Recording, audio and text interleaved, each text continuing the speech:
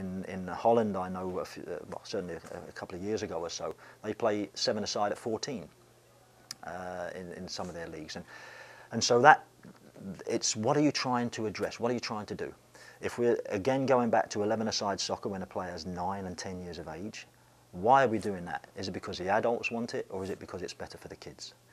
To me, it's better for the kids if we go smaller-sided, for the same reason I said earlier. If an adult in a game, 90-minute game, gets 2 to 3 minutes on the ball, that's not a good way to develop players. So smaller-sided games will give them more touches of the ball, and it's not something that's new, that's come out, but we don't think of it in terms of the actual game at the end of the at the end of the week. You know, why shouldn't the same principle apply in the game at the end of the week, where they play 5-a-side, 6-a-side, 7-a-side, 8-a-side, whatever it is?